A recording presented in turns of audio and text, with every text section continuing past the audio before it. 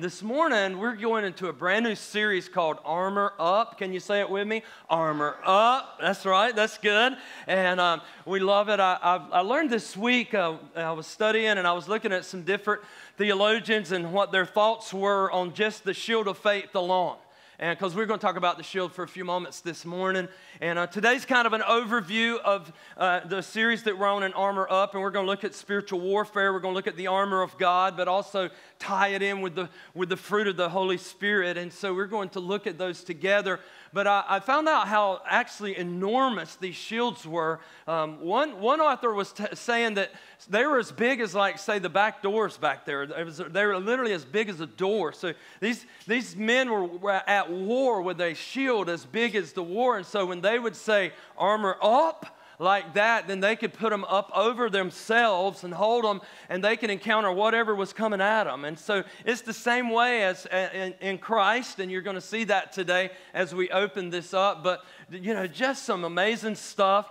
I was thinking through as I was ministering in first service as well that today, I want to say this from me to you. It's very basic today, all right? And maybe you know a little bit about the armor of God and some whys behind it. And I might give you a few things that you're like, never heard that before. And by the way, if you didn't know it, my brother's coming up here if you didn't know this, and I don't know that we've said it, but Cash the Turkey has a hole right in the top right here. And if you want to give or let your kids give through Cash, you can just drop money there. That money goes to the same place. And so thank you for doing that, brother. That was a great illustration. Y'all give him a big hand today. Amen?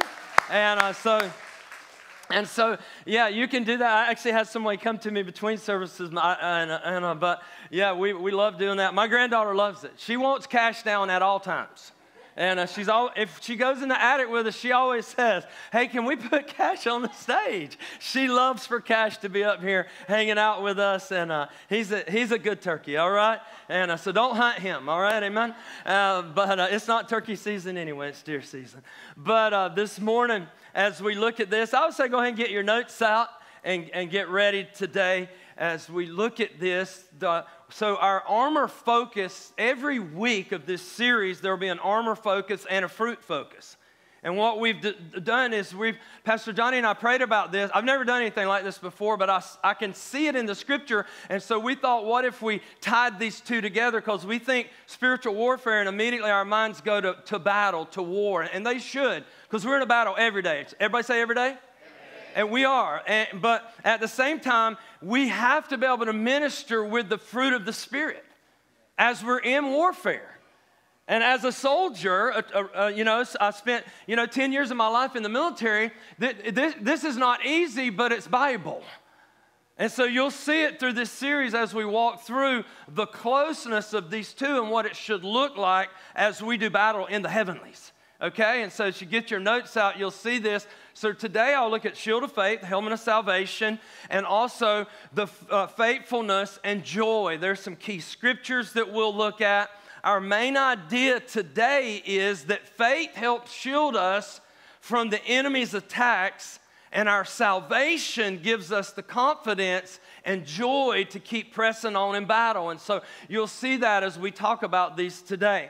As I define spiritual warfare, you can see it on your paper as I define it today. And it is a long definition because it encompasses a lot.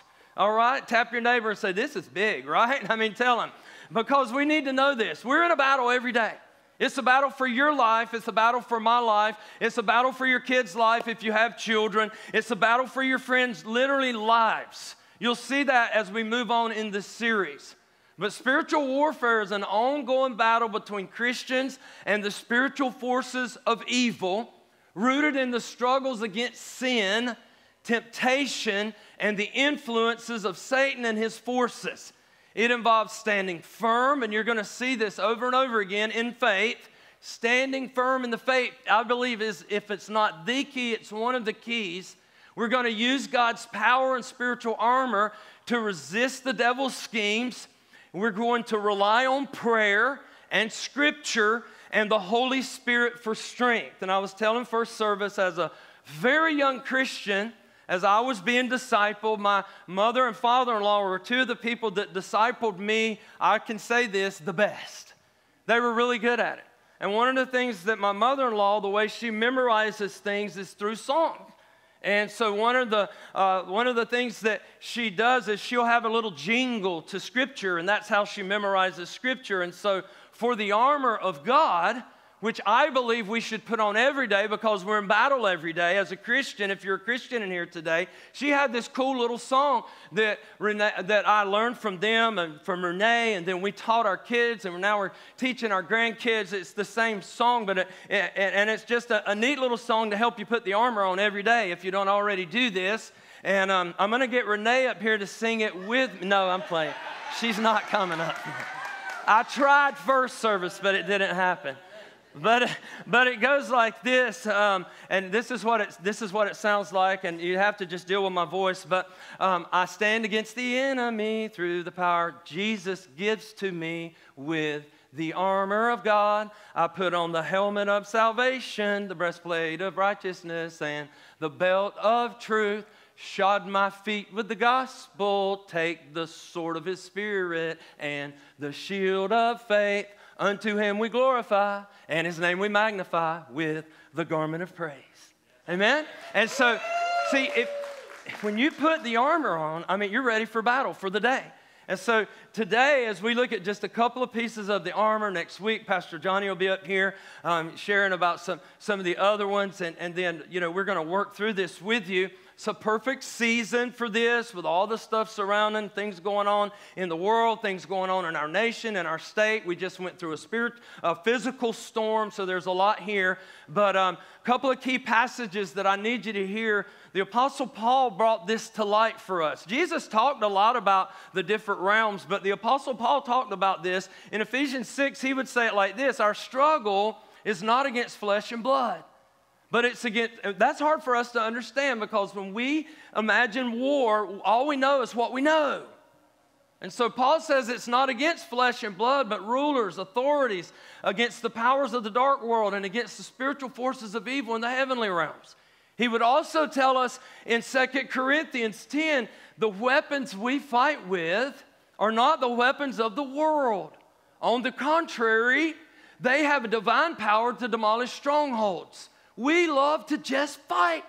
Before Jesus got a hold of my life, I love to fight. That's why last week, some of y'all know I had a black eye all last week. It wasn't from fighting, but in the old days, it was cool to have a black eye because everybody knew you'd been fighting, right? I'm sorry, some of y'all don't know anything about that, but that was my life. And so before Jesus got a hold of me, but that's not how we fight now. We fight now through prayer. And the power of prayer, and through the word, and with worship, and with things like the disciplines of God, like fasting, and like other things. There's so many different ways that this works.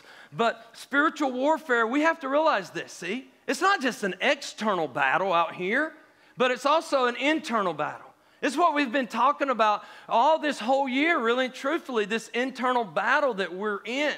And so it's where believers contend with possibly personal sin and also spiritual opposition. And a lot of us, we're consistently dealing with this, from things from our past, and what does that look like, and how do we work through it? And this is what I've known for years, and I always say I realize people have a few different views on spiritual warfare. And it's usually, as I look at, there's usually about 3 thought processes on it. Number one would be people that think there's a demon under every rock or behind every bush. I see that. And then the second one would be that Satan causes everything to go wrong in my life. That's not true. We make bad choices. Like, we don't make wise choices, and Satan might not have anything to do with it. We give him a lot of credit when he didn't have anything to do with it.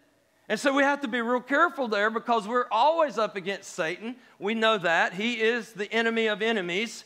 We're always up against our own flesh, though, and then we're always up against the things of the world, things that are just going on.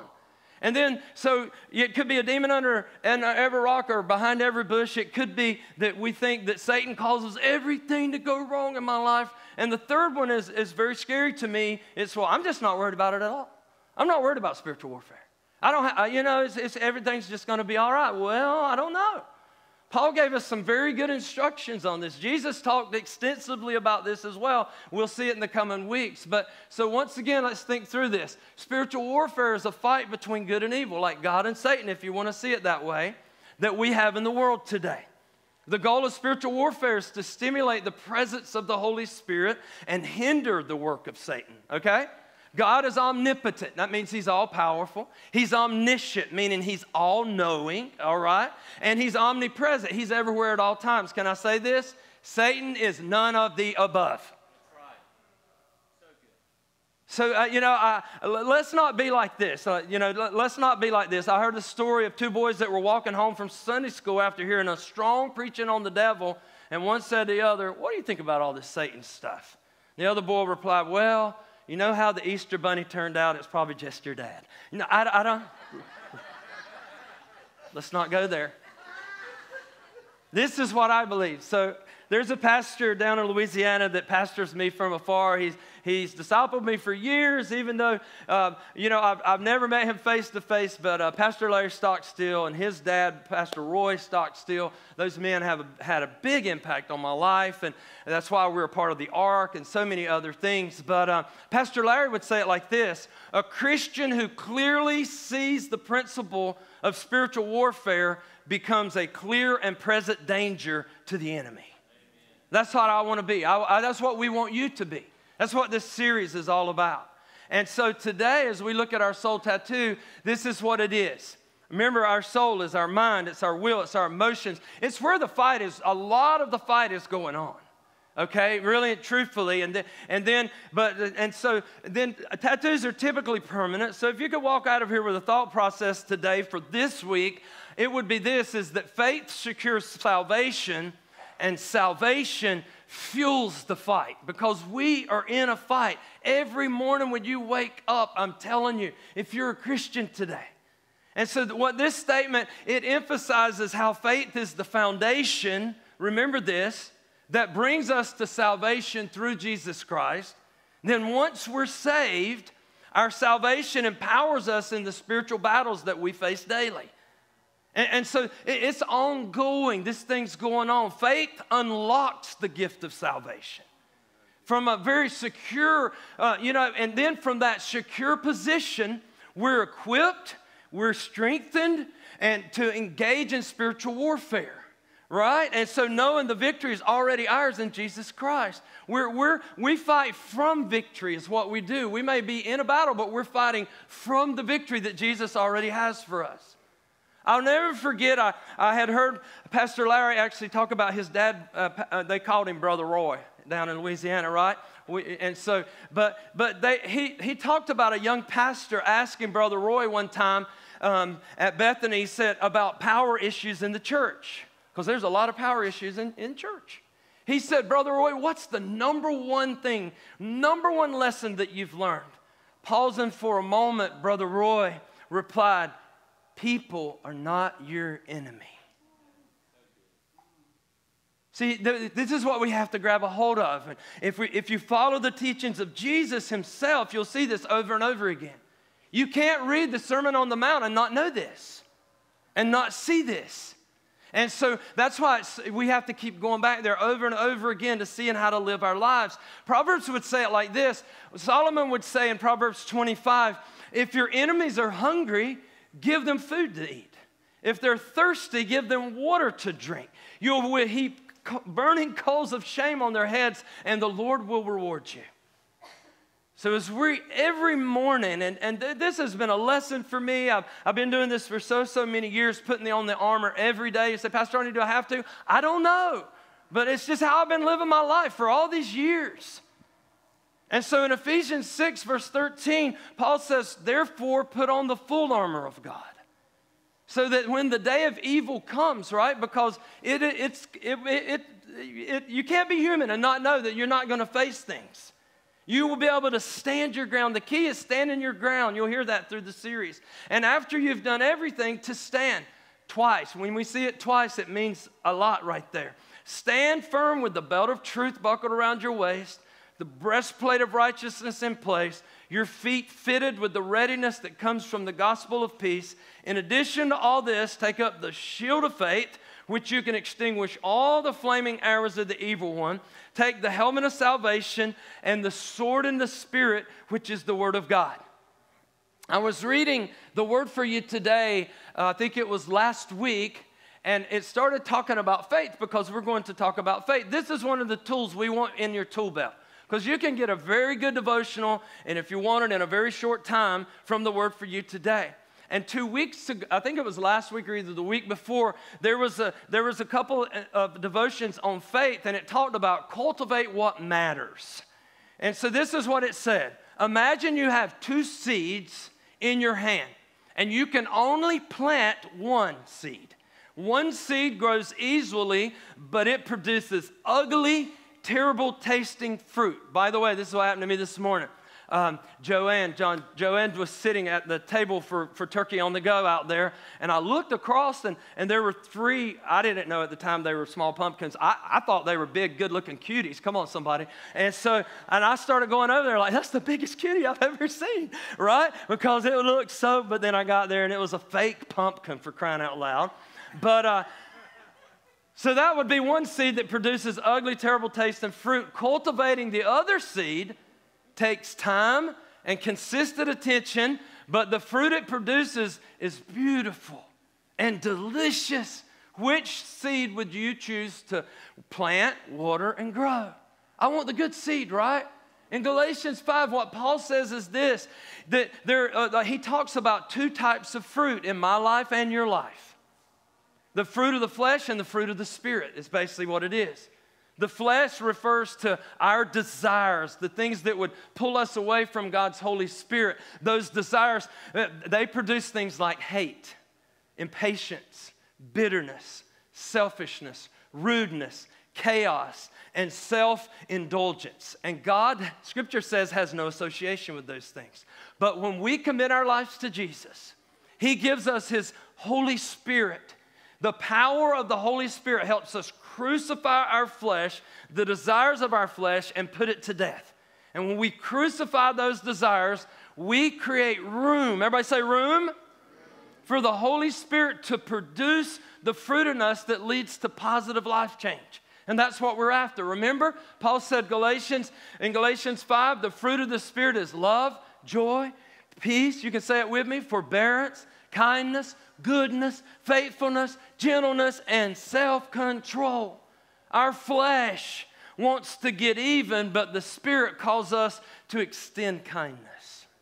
Our flesh wants to entertain crazy, sinful thoughts, but the Spirit of God calls us to walk in self-control.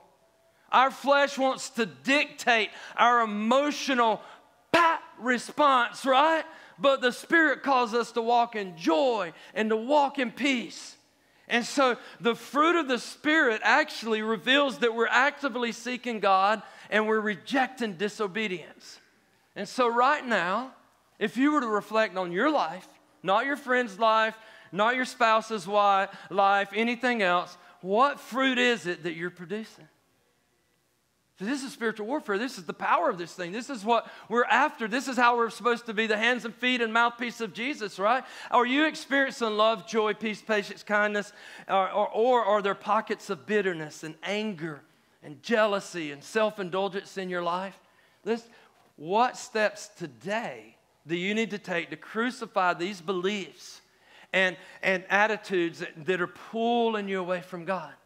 That's why we do this at the end of the service. That's why we have people up here to pray with you, to stand with you in prayer. That's why at the end of the service, we have a song, right? It's because we want to let the Holy Spirit show us what we need to remove and then allow Him to transform our attitudes, our actions, and our desires. And so this morning, as we look at these 2 pieces of the armor and the fruit of the Spirit, the helmet of salvation and the fruit of joy. The helmet of salvation and the fruit of joy. The helmet of salvation today, Paul said, take. So that means to me, I have to pick it up and put it on like a motorcycle helmet or a racing helmet or whatever it is. I have to take it and put it on. When we take the helmet of salvation and put it on every day, we're believing by faith that our thoughts are protected from things like discouragement. How many of you got real discouraged in the storm? I mean, come on, it was crazy, right? All kind of stuff going on. And fear and lust and a host of other things that can lodge in our mind. As a matter of fact, the Apostle Paul, when he wrote on warfare, he would say things that like, though we live in the world, we do not wage wars the world does. In verse 5, it says it like this: we demolish arguments, every pretension that sets itself up against the knowledge of God. And we take captive every thought and make it obedient to Christ. Whatever your struggle is, if it's not representing the things of the Lord, you need to, well, wait a minute, you're not coming in up here. You have to be able to do that. We don't just, oh, it's all so good. No, it's not. That's not truth. That's not good. I'm not taking you in. You don't get to come in up here anymore. Right? Salvation protects the mind. Like the helmet of salvation, it guards our thoughts from doubt and despair. Paul would also tell us in Thessalonians, but since we belong to the day, let us be sober, he says, having put on the breastplate of faith and love and a helmet of hope for salvation. We're a people of hope. We bring hope right everywhere we go. And so we have to realize that we say, our words that, and when we work DC Downtown, we say we're hope dealers. Come on, somebody. Not dope dealers. God, come on, y'all. We're hope dealers. And so not only do we have this helmet of salvation, but the other piece of salvation is having joy. When was the last time you were so joy-filled? Right? Because there's joy in salvation. The fruit of joy stems from knowing we're saved even in the midst of hardship. We were never promised this easy-peasy, greasy life that everything was so good and it was just going to be like this. We were never promised that in the Scripture. If you read the Scripture, you're going to see over and over again, there's hardship. There's things we have to go through. There's things we have to push through. If you follow the saints of old, you're going to see all kinds of things. Read Fox's Book of Martyrs. On and on the story goes. And we just went through this storm, and my goodness, joy in our salvation, right? So the psalmist, David, would say it like this, and my question would be to you today, because I'm asking about the joy in salvation. David said, God, restore to me the joy of my salvation. Uphold me with a willing spirit. In other words, Rodney doesn't have to hold Rodney up. God can hold Rodney up. Do you see that? Can you see that in the script? If you don't learn any other scripture this week, just take that one right there. Right? Uphold me with a willing spirit. And so this week, the thing you're trying to do is, all right, Father, ask yourself, God, how can I remind myself of the joy of my salvation, even when the battle feels overwhelming? Like, right in the midst of it. I think for one, that the initial thought is the most dangerous stage in any temptation. If you don't stop a thought, I'm just telling you, it'll escalate and you'll take it in as a truth. That's why we're in the fix we're in right now, with so much untruth in a nation that was founded on the truth. It's because it'll escalate as a truth, and then what happens is we act on a lie that we've believed and not on the Word of God. And so we have to be careful about that because, when we do that, Satan, we have to remember Satan, Scripture says he comes as an angel of light, even though he's full of darkness. He's a liar and the father of lies. He's a murderer and the father of murdering. That's who he is. And so his ways are devious. They're very subtle when he comes in. And we have to be able to resist the attacks. Because this is what I know, and it's cliche, but it's real and it's truth. Sin will take you further than you want to go. It'll keep you longer than you want to stay. And it'll cost you more than you want to pay. And so we have to actively resist him, or we're in grave danger of being ensnared. We have to resist those thoughts or ensnared in a greater and greater levels of sin and bondage. And how do we do it? I think one of the best ways to do it, the thing that's helped me the most in all these 36 years has been the Word of God. Because this is where the truth lies, right here. It's the sword of the Spirit. And so today we're going to have a whole session on the sword, but I love it. The sword of the Spirit, it's the Word of God. Remember this today. Faith secures our salvation. Salvation fuels the fight. As we see the shield of faith, whether it's this big shield or one I could hold in one arm and fight with my sword in the other, the shield of faith, we have to take it up, it says. Take up the shield of faith. We need to remember about faith. Hebrews tells us this in Hebrews 11, that it's the confidence in what we hope for. It's the assurance about what we do not see. In other words, Paul explained it in 2 Corinthians 5. He said, we live by faith, not by sight. Faith is my shield. I can, say it with me. Faith is my shield. Come on, say it like you mean it. Faith is my shield, right? In other words, all the gospel is my shield. I can stand in confidence and relaxation today that everything will work out regardless of what Satan does. This is how I like to see it. If he took me out today, I'm going to be with Jesus for eternity. And so faith has the ability to block the enemy's darts. Faith helps us extinguish the fiery darts of the enemy, like doubt and fear and temptation, some of the things we've been dealing with. I love it because Paul would instruct us like this. He said, be sober-minded, be watchful. Like, don't stick your head in the sand. Your adversary, the devil, prowls around like a roaring lion, seeking someone to devour. He says, resist him. Resist him. Firm in your faith, knowing that the same kind of sufferings will be experienced by your brotherhood throughout the world. And we've experienced a lot of crazy stuff over these last couple of weeks with a physical storm. But just, can I tell you, for the last year, the continent of Africa has been experiencing a drought that has caused famine in unprecedented measures. You see what I'm saying? I mean, it's the brotherhood throughout the world. There's a lot going on. And so what we have to realize is that faithfulness is an action word. And as a fruit, faithfulness is the steady commitment to God's word and his promises, even when the battles rage. And so this morning, another way we can say it from the book of Hebrews is this. Faith shows the reality of what we hope for. It's the evidence of things we can't see. And so the question for you today, because, I want to see your strength, your faith strengthened at such a high level. Like, what fiery darts are you facing right now? Maybe with your relationship with the Lord. Maybe with your relationship with your spouse or with your kids or with friends or something going on with your business, How can you strengthen your shield of faith? And you know what I found out over and over and over again? I think it's through reading the Word of God. I think it's through worship. I think it's through fellowship with other Christians.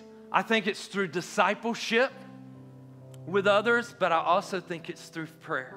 And so I close out today with 3 very small words for you as we close out, and it is the acrostic, ask. There was a study done by Randolph Bird from the University of California in San Francisco, from the San Francisco Medical School. He, in 1988, this was years ago, but it still stands on the effect of prayer. It dealt with 393 coronary care patients who had heart attacks or severe symptoms. Half the patients were prayed for. Neither the patients or their caregivers knew who was prayed for and who was not. And those who were prayed for experienced fewer deaths, less need for drugs, and not one on life support. Can I say this today? Prayer works. And some of us today just need to pick up our prayer. In other words, number 1 would be ask. The acrostic is ask. It's the simplest arena of prayer. A lot of new Christians, I've seen this over and over again. You ask, God provides. I've seen it over and over again. Little things, small things. The only problem with this level of prayer is you can get stuck here. You begin to ask God continually for things and to seek his hand instead of his face. And as Christians, we do and can seek his hand, but we want to seek his face. And so we don't just ask, we seek. In other words, mysteriously, answers to your petitions seem to slow down or maybe even drag out. And these delays lead to questions and inquiries of seeking. We have to seek the face of God. I learned early on in my Christian life that God wanted me to not to just ask him, but to seek him. And so I would ask of you today, are you seeking him? And there are 3 ways that I think that are very pertinent to seeking him. Number 1, of course, would be the Scripture. The Scriptures in Scripture. And so I started looking up promises in Scripture that gave me grounds for continued asking. The second thing would be in devotions. I developed a daily prayer time, right? And the third would be, and we do this twice a year, and some of us throughout the year, but in fasting. Scripture, devotion, and fasting. I've learned about the power of fasting coupled with prayer, and it brings great breakthrough. Jesus himself even said that. And so we ask, we seek, and then the third way is that we knock. Sometimes you have to be persistent. As persistent, right? You have to be as persistent as the guy in Luke 11 that went and knocked on his door, the story, the parable Jesus told. He didn't stop knocking until the guy finally came to the door. And we have to position ourselves to knock at that level, you know. And I've had things I've been praying about for years. I was doing a lot of knocking early this morning, praying with the Father, just asking for some things that the Lord's, you know, that I've been praying about. And it seems like they're stubbornly resistant to all my searching. It's almost like it's trying to break through a locked gate. But the Lord wants you to enter into that realm. I would call that spiritual warfare. And so as we close today, let's go ahead and stand up this morning. Ask, seek, and knock. Heads bowed, eyes closed. Even online today, unless you're driving. Heads bowed, eyes closed. Heads bowed, eyes closed all over the room this morning. Father, we just thank you for today. God, I know as we open up this series on spiritual warfare and we just see a couple of pieces of the armor coupled with some pieces of, Lord, the fruit, God, and seeing how they work together. I just pray that you would open up our hearts and our minds, Lord. Give us spiritual eyes and ears to see and hear things that we've never seen and heard in this season. Give us the ability to war like we've never warred before, God, on your behalf and on our behalf and on our family's behalf and on our city's behalf and our state and our nation's behalf, Father. I pray for that today. And I thank you so much for it. God, we love you this morning, and we're so grateful. And Father, also today, the thing that I've been praying for this whole week is souls. I've just been praying for souls because it's the main thing we're battling about. It's the soul of a human. It's the main thing we're fighting for. It's the souls of humans that we get to spend eternity together as the family of God. And so my question today all over the room would be this. There might be some of you with heads bowed, eyes closed. There might be some of you and you've never asked Jesus to be your Lord and Savior. And if that's you this morning, man, the Lord has brought you here for such an opportunity to give your life to Him and to get on the journey that we would call Christianity, the journey that we would call salvation, and being able to start right here today. And if that's you this morning, the scripture says, call upon the name of the Lord and you would be saved. Like, it's not our words, but it's our heart to His heart. And His heart is towards you this morning. And so right there where you are, you know, I can lead you through a prayer and you can pray these words, but I mean, I'm believing it's your heart to His heart today. And just right there where you are this morning, you can say it with me. Just say, Lord. And just say, Lord Jesus, I need you. I've learned to tell Him more than once. I think sometimes He may not be listening to me. And so say it again like, Lord Jesus, I need you. I want to thank you today, Jesus, for shedding your blood for me that covers my sin. And I want to thank you today, Jesus, for dying on a cross for me. Right here and right now, I confess and repent of my sin. And I open the door of my life and I receive you as my Lord and as my Savior. And I thank you today for forgiving my sins, Jesus. Right here and right now, I ask that you would take control of the throne of my life and make me the kind of person you want me to be by the power of the Holy Spirit. In Jesus' name, amen. Hey, if you prayed that prayer this morning, please mark it on that connection card. We want to be able to connect with you. We want to be able to walk this walk with you and be able to help you, you know, not just for a few days or weeks or months, but for the rest of your life as you walk out this journey.